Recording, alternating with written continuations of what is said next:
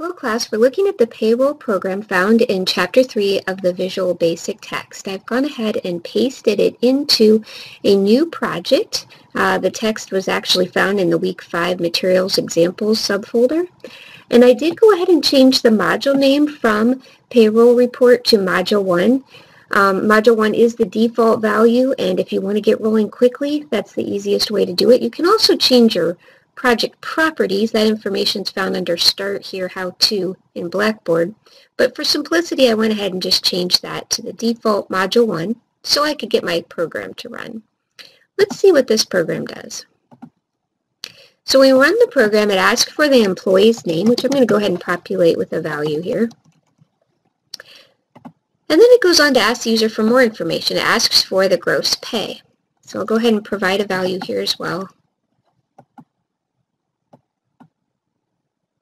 Oops. Okay. From there we can see it did some calculations. It calculated, first it outputs George and my gross pay that I input as the user, but then it calculates deductions and net pay. And notice it goes on to ask for the next employee's name. So this pattern is continuing. We do have a loop in this program that keeps running until the user types XXX for the employee's name. So I'm going to go ahead and do that. I'm on my third employee, and I'm going to type all capital X's, and notice that the program ends. So that's the way the program works. Let's take a closer look at it. Typically at the top of most programs, we have a block of variable declarations. Remember, these are placeholders for values that we're going to be using in our programs, and we give those placeholders names, such as this top one. We create a variable. In this case, it's actually called name, and the intention is to use this variable of type string to store the employee name that we get from the user. So we have some others here. We have gross, deduct, and net. We have a comma delimited list. We are allowed to write it in this way if we have multiples of type double, and those are all type double because we're going to be working with money. We'll see how gross string is used a little bit later on, and these constants here are used in the program. Constants are just like variables except that their values do not change, such as this one here, rate, that we're going to use to calculate the deduction, and this one, quit, that we're going to use to compare to the user's input to see if they have typed XXX. The real meat of the program begins after the variable and constant declarations, where we ask for the first employee's name. So this line here outputs a header that just basically says Payroll Report, and then we ask for the first employee's name. Using input box, the user will type a value, which is then assigned to variable name. We do this before the loop begins, which actually happens in the statement just below where we're at.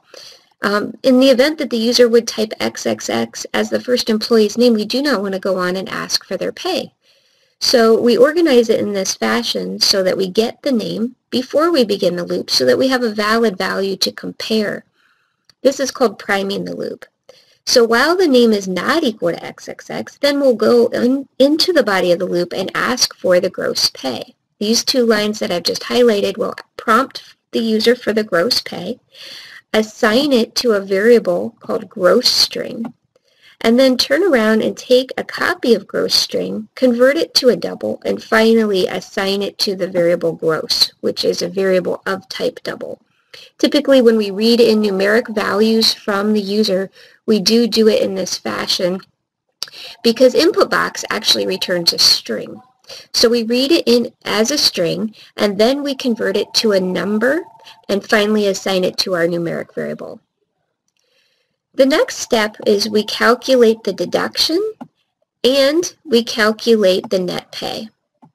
So at the end of these two statements, deduction and net do have a value, and the final statements inside of the loop print the name, gross pay, deductions, and net for the user, and then the very last step is to ask for the next employee's name. This is very important so we don't end up in an infinite loop because we're going to loop back up here now and test that next name against XXX. If the user has typed XXX at this point, the loop ends and it will jump down here and write out end line, which incidentally is just the text end of report.